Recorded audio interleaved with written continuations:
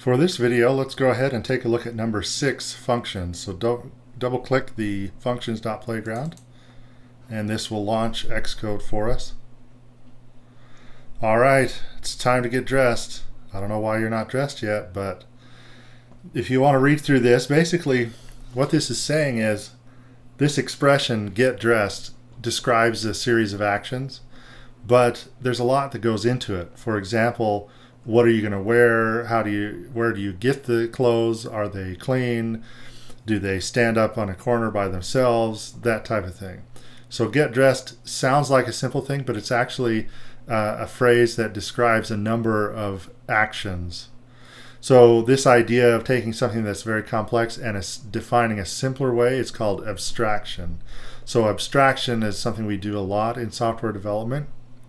So they're saying, hey, think about some other ideas, simple phrases that represent much more complicated activities.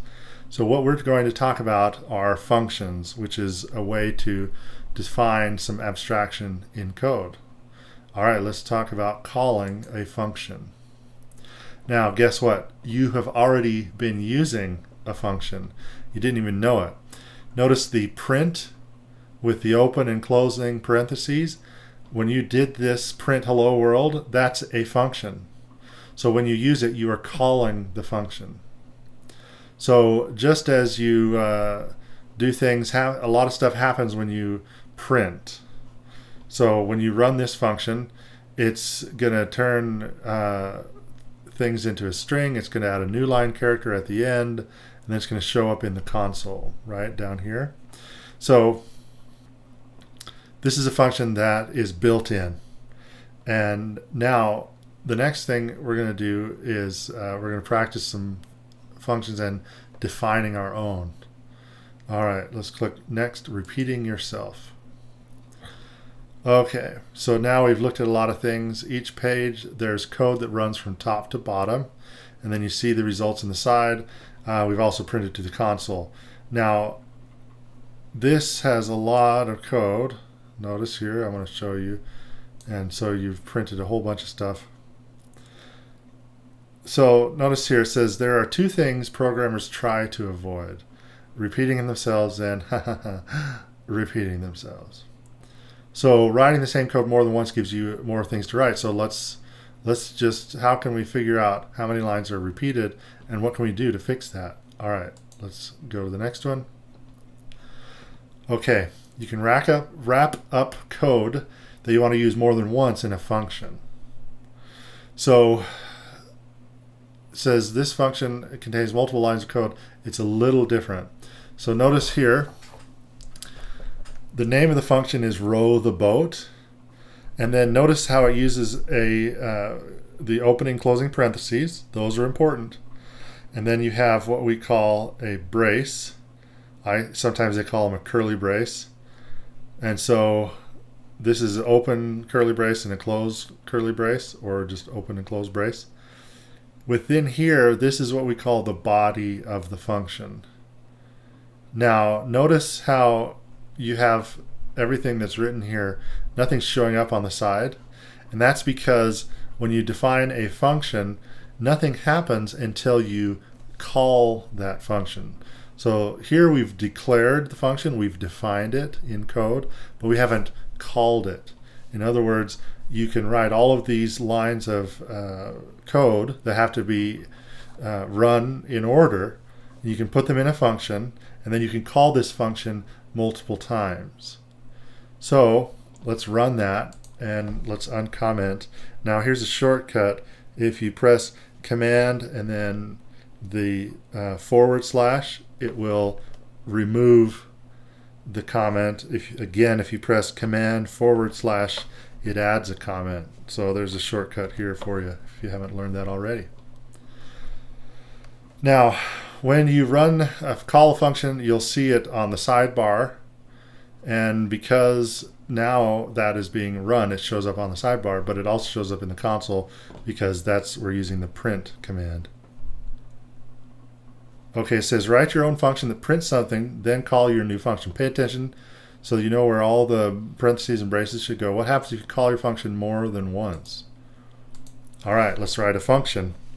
Notice here, I want to call the attention that notice it uses a keyword func, F-U-N-C, because it's fun, see? Anyway, I'll hold the jokes for later. Okay, so to declare a function, we say func space, and then we give it a name. So we're going to say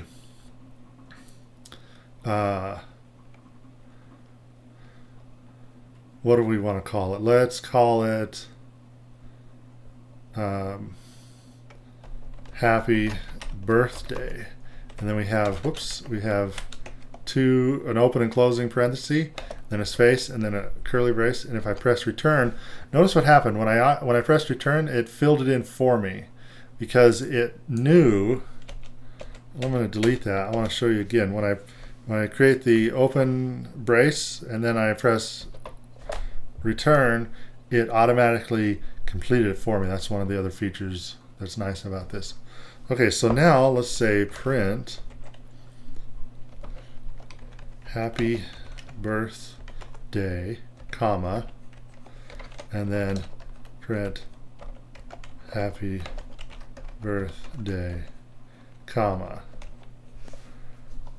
and then let's say happy, and I'm just going to do autocomplete and press return.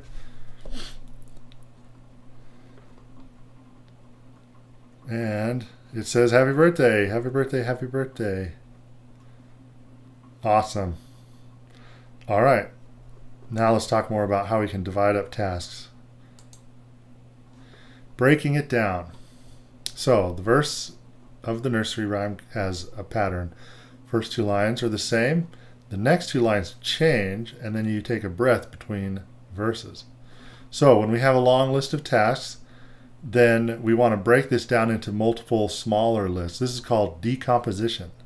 Ooh, big words. Decomposition. That means we're taking a longer list and making it into smaller. So we can split this into row the boat. So row, row, row your boat gently down the stream. And then merrily, merrily, merrily, merrily, life is but a dream. And then breathe. We print. Now we can use these functions to print the verse and the start of the second verse like this. So we say row the boat, and then merrily dream, and then row the boat. And what it looks like is this. So it's repeated. See how it's repeated this phrase for us? Because we broke it down into different functions, and then we call the functions and we repeat this function, and that gives us the rhyme. Awesome. Write a function called Crocodile Scream for the second two lines of the second verse. Call it to complete the song in the console. Crocodile Scream. I don't know what is the second verse? There's a second verse? What in the world? I had no idea there was a second verse. Write a function called Crocodile Scream for the second two lines of the second verse and call it to complete the song in the console. I have never heard that in my life. Okay. I must have had I don't know, maybe I was deprived as a child. I don't recall ever a second verse. But good old Google told me what it was. So let's write a function called Crocodile Scream. Wait, Crocodile Scream, which says print if you see a crocodile, don't forget to scream. Okay. I won't forget. I'm going to go up here. Notice how I have this other one. So let's go ahead and write this now. Let's say row, row, row your boat, and then we're going to say crocodile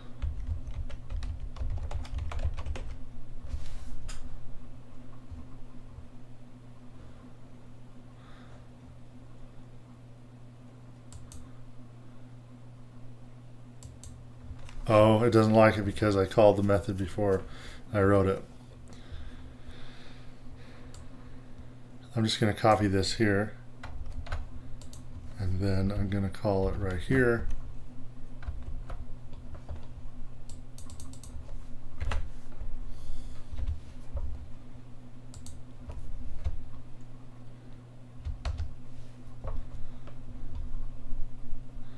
And there we go. If you see a crocodile, don't forget to scream. All right, I will never forget to scream, believe me. Okay, let's check out functions within functions. So when you declare a function, you're putting groups of lines of code together and you're giving that name, that group a name.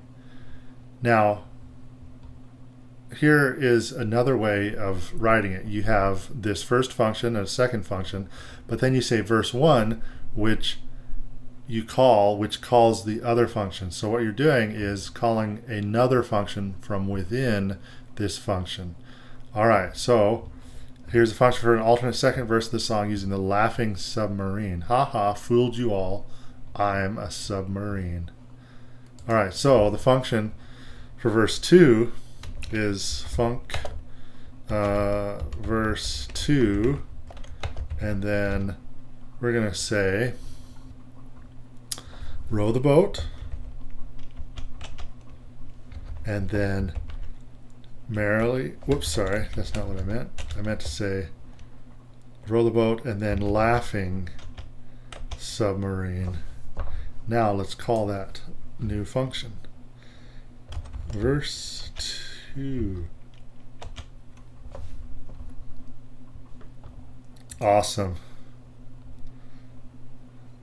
I fooled you all, I'm a submarine. The things you learn, the things you learn.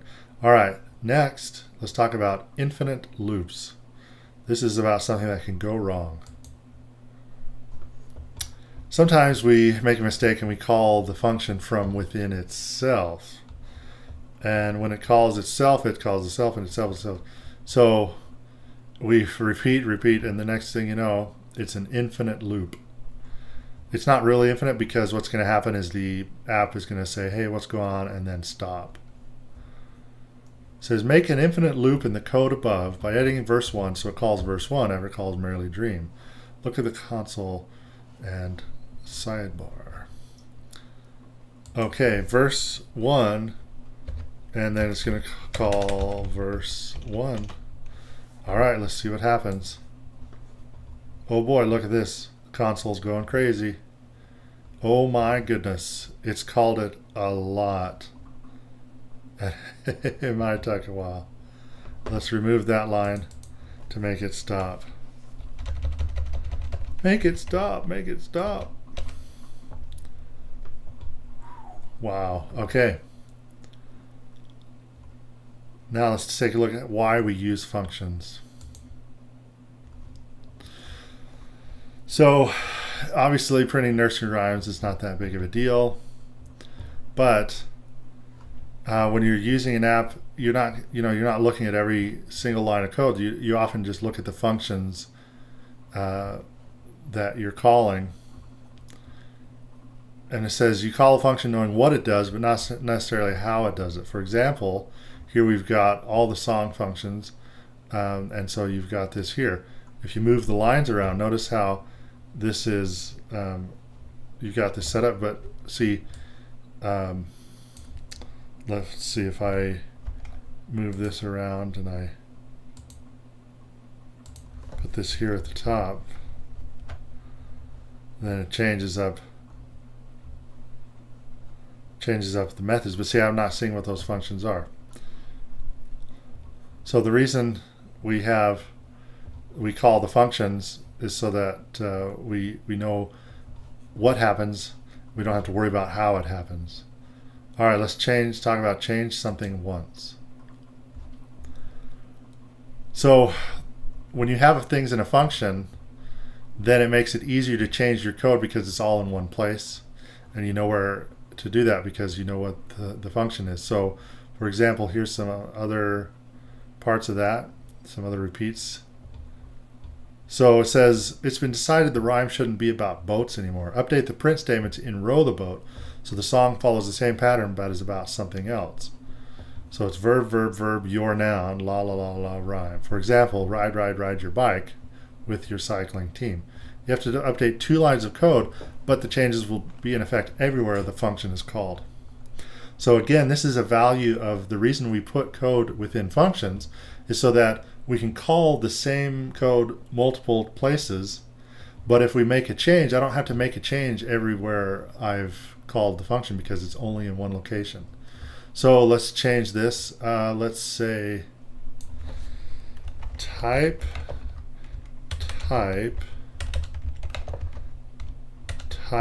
your code. What should it be? Type your code for everyone to see. Awesome.